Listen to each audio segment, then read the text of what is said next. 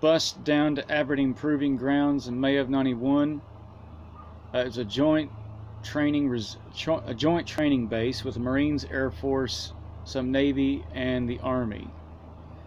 I was connected to the 116th Ordnance Bravo Company under Captain Wallace. My senior drill sergeant was Senior Drill Sergeant Bridgewater. My drill sergeant was Drill Sergeant Menendez. I was a 63J-10 chemical equipment supply operator, or was going to be trained to be one. I was scheduled to be there for no less than 4 months. The training was 8 a.m. to 4 p.m. You had weekends off, like all AIT. They call it Advanced Individual Training, and everybody's AIT is different. Upon arrival to my AIT, we were in what's called Gateway for 2 weeks. We were not allowed to wear any civilian clothes. We had to just wear military. We had to earn our way into the main building, the main barracks. Upon passing our chain of command tests and keeping our building clean, I graduated out of the Gateway building into the main building. I would say I was admired as a model soldier in those days. I was Army National Guard, but the regular Army people and the Army National Guard trained together. It was indistinguishable. Who's who? There was Reserve, regular Army, National Guard. So they were quite impressed with me as a soldier. I kept everything clean. I was, very motivated, very friendly, very outgoing. And then we were in bedrooms of 3 people at a time. Co-ed buildings, but men and women were not allowed to share the same room. In Gateway, the first complaint came down when there were some soldiers that said that they were waking up in the middle of the night with lights around my bed. Now, at the time, I was 19 years old. And they had, what's Private Moss got going on here? What's this around his bed? What's going on? They reported it to Captain Wallace. Well, Drill Sergeant Menendez, who decided to keep it under her hat. These soldiers then requested to be in a separate room from me, in which case I was then transferred in Gateway to another room with 2 other soldiers who were not told why there was a transfer request. I went into the second room with these soldiers, unaware of what's going on. Again, I'm just there to train. I'm going to be a soldier, United States Army National Guard. If one day I wanted to go Army, regular Army at some point.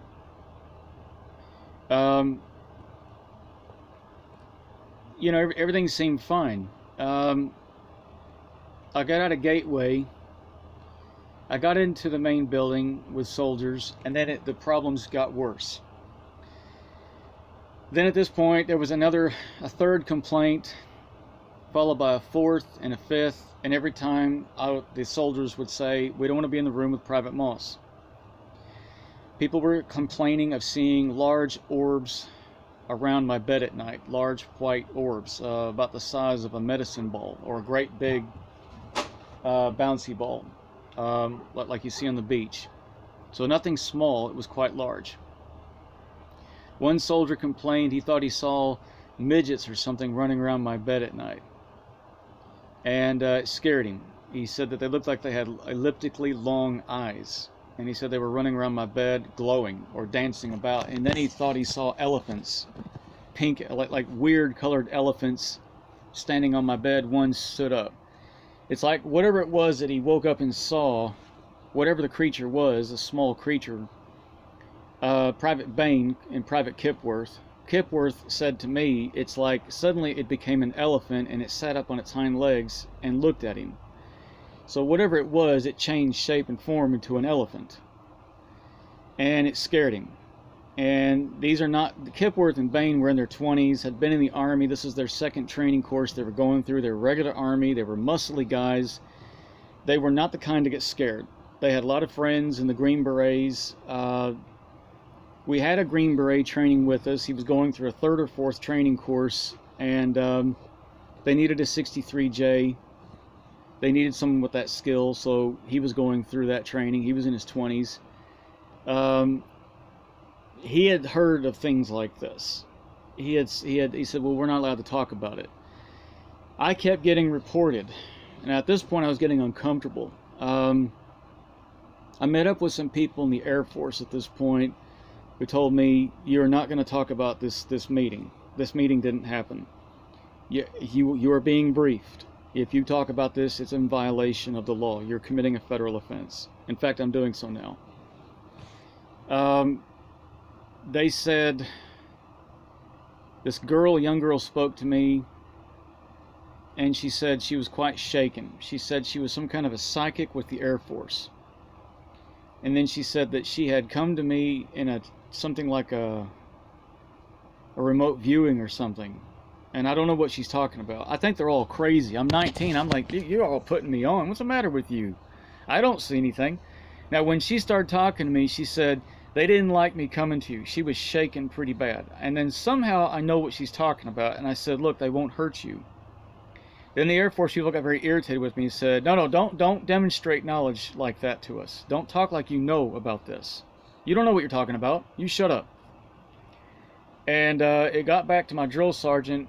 And this meeting's over. He's not talking to you anymore. She said, no, the Air Force doesn't tell the Army to shut up. Get out of here. The captain stood up for me. My company commander stood up for me. He says, get out of here. Leave him alone. At this point, the whole company was taken out to a forest. And we were told to stand there it was a bunch of other companies. We were all in our PTs, our physical training outfit, tennis shoes, and it says, our zip-ups, it said Army. And we were told to sing cadence. You know, the Army does those cadence. And we were there for like, God, over an hour, shouting cadence in the forest. At this point, the drill sergeants told us all, before we got out there, don't look up at the top of the trees. If you look up, you get an Article 15. You will be fined money. Well, some of us looked up, and something jumped out of the top of the trees and would grab them. And one drill sergeant said to somebody else, that private's life is not going to change forever. I looked up at the top of the trees, and I saw what looked like water or waves of energy at the top of the trees. And there was a girl or a female. It's like our cadence was causing some kind of an issue in the trees. And she was right over my head. And like she was caught in a current, like she was drowning or she couldn't move, but it was in the tops of the trees. She was a short girl, like she was coming from another dimension or something. It's like we were thinning the veil. Something was happening. And there were these people that came down that were in other kinds of uniforms. That they were, I got the impression they were more scientific. Then they looked at me and said, that's the one. They were doing some kind of a test, and they said, that's the one, that's the one. They looked at me. We left the forest, and I met up with this other private. I won't disclose her name, and she started talking about her belief in fairies. At this point, her husband was a lieutenant, second lieutenant. I won't disclose his name. And so she started talking about fairies a lot with me. I'm going to cut off here. I think this video is going to cut off.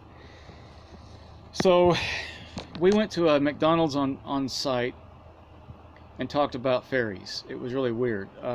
Crystals and fairies and other dimensions and things like that. And I said, well, I've always felt a connection to something like that growing up.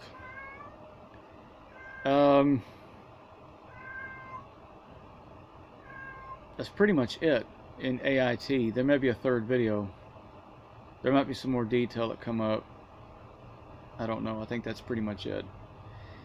Anyhow, some guy named Lindley, PFC Lindley, he was CIA. Something he wasn't supposed to admit, but he ended up saying anyways. And he was saying they want him out of the Army. They want him out. They want him out. And I can't disclose those details, and that would be an issue. I can't talk about that. I was really reprimanded not to talk about that. The nature of how I got out is undisclosed. This is something I really can't talk about that. No, that one I can't go on about. Anyhow, Arperson, Illinois, United States Army Reserve, where all the paperwork for the soldiers is located. A few years later, I went to investigate my paperwork, and they said there was 2 files on me.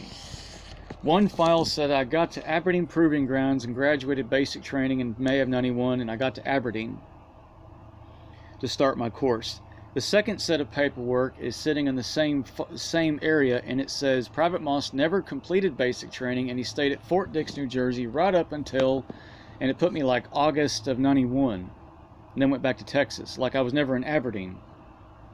And then the sergeant said, this is very strange, and they investigated this. And she then said that somebody in the Texas unit, the Army National Guard, falsified records. They didn't know where the records had been falsified. Now, I'm not supposed to talk about that either, but there it is. And she said, you're under a, you can't talk about that. Upon leaving AIT, I will tell you that Captain Wallace informed me verbally, and I signed a contract that says I will not disclose what happened at Aberdeen Proving Grounds. And she said, this is not going to be discussed. You don't discuss what happened here. I mean, there's a lot I could go on about. I've just given you the highlights in this video. There's a whole lot more. There were people walking around me talking about aliens like they were as real as anything. I mean, very real. Very, very real. But not so much aliens from planets, but dimensions, other dimensions. And this idea of fairies and other dimensions is very real. Very, very real. We get into the 1992 experience about Benico, and it all falls into place at this point. It all falls into place. 10 damn years. This is the first I've ever talked about this, and I'm now going to be facing a federal prosecution for admitting something like this. I could get in a lot of trouble for saying this. Even if I take the video down, there's going to be someone's going to download a copy. I can always say, well, that was a private video, I was hacked. I mean, this was a private video. Cover myself legally. If you have this video, you're not supposed to be seeing this. So, not supposed to be public. I'm not above or beyond the law. I'm not a criminal, but after 10 years, the Benico story makes sense to nobody. Well, why'd they bring this alien girl to this guy in Texas, a 20-year-old? Who was she? Where was she from? And there's all this issue of dimensions comes up, other dimensions. And I look, don't listen to me. Go to Bashar. Even Benico talked about Bashar. And Derilenka is, I don't know him. I'm not trying to promote him. He's in Las Vegas. He channels Bashar. But he's real. She talked about him. So I would listen to what he says. I would defer you back to that for intelligence purposes. You want to learn anything, go see or listen to the videos of Bashar. Listen to Derilenka. Listen to him channeling Bashar. They're both on other planets in the future in this other dimension. So it's like, which one is it? It's all of the above. It doesn't really make any difference. It's really, really, really, you have to get very fourth dimensional about this. This is going to cut off. Yeah. It's like saying someone you love that died is gone, but they're not gone. That's a third dimensional thinking. Fourth dimensional thinking, they're still there in the past. You still have them. So higher dimensions like fifth dimensional is really, really, that's where it gets really weird. Yeah, I mean, I know I've been a contactee or an experiencer all my life, and it was like they were kicking off when I was in the Army, or they didn't really, I don't know what it was. It was like they didn't really want me being, they didn't want me being them. It was kind of like they're going to make sure there's enough, raise enough noise that the humans in the Army get the idea he's really not one of ours. He's not ours. He's not even, you know, anyone here. It's like what's ours is ours, yours is yours. It's kind of like he's our family, not yours. Oh, jeez. Oh, God. Now I'm really getting scared. Okay. I don't know. I don't have a lot of subscribers. I don't know who's watching. I don't think it's going to be an issue. If I had thousands of subscribers, I probably wouldn't put this video up.